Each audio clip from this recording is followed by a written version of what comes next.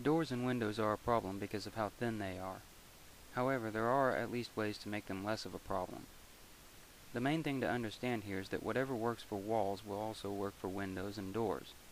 That is to say, wall construction using a mass, air, mass setup, meaning wallboard, air cavity, then wallboard again, is effective. Replicating this approach for windows means to install two separate windows for the same wall cavity with windows attached on both sides of the wall. As with walls, it is important to put as much airspace between the two windows as possible. This airspace is what makes this setup different than having a single window installed in the cavity, even if said window is double paned. And as an added benefit of using two separate windows, you will even be able to decouple the windows from one another as well if utilizing a double stud wall or even a staggered stud wall, though this type of wall can be more problematic to design. Also, be careful not to couple the double studs of the rough window framing with window trim. Increasing the thickness of the panes of glass will be helpful, though doubling their weight, for example, will not equate to a doubling of sound isolation, because the thicker solid pane is able to simply transfer the sound's energy at a different frequency due to the fact that the glass has very little internal damping.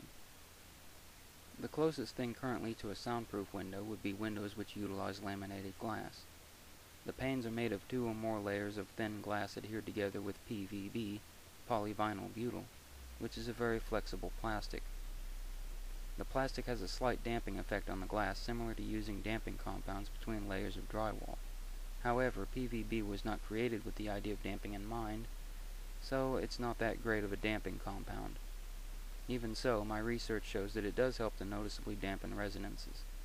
However, there is no such thing as a soundproof window, so don't pay thousands more dollars for one of these hyped up windows labeled soundproof.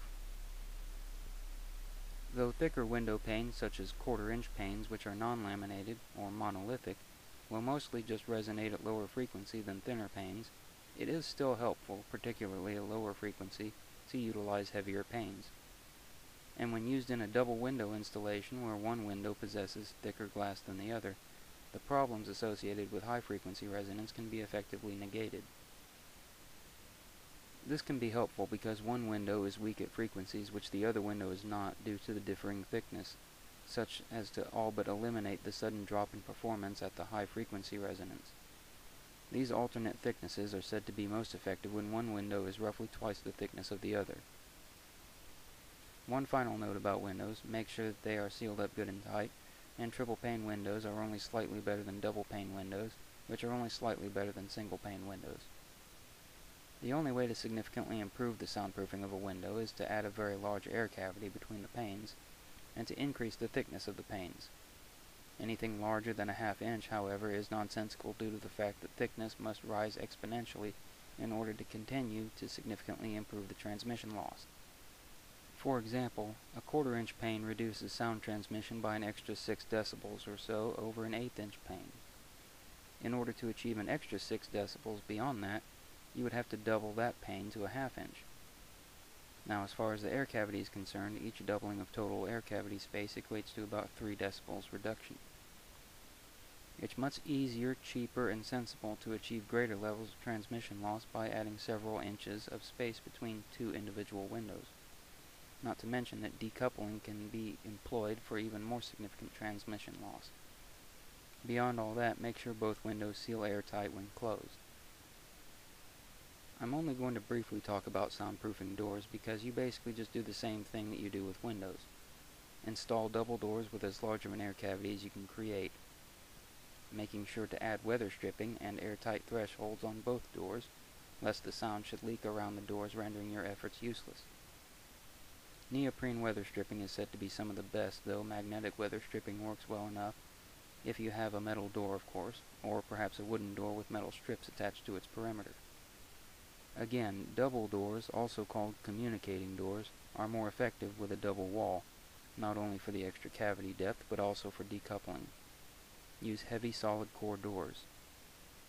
The only thing better than a double door is a dedicated entryway.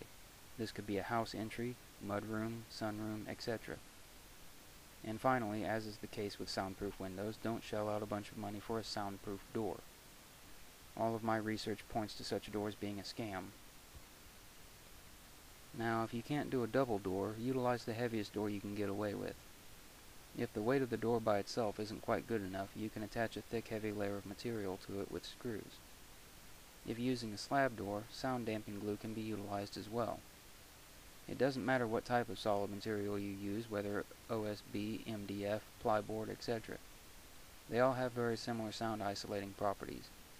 The most important thing is that the door is heavy, though remember that the hinges and screws need to be taken into consideration in order that the door is well enough supported.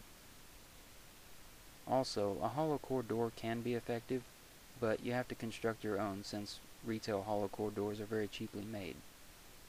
Don't expect much more out of this type of door though. I mean, if you really want a soundproof door system, just add an extension to the existing door jamb if you have to, and install a second door.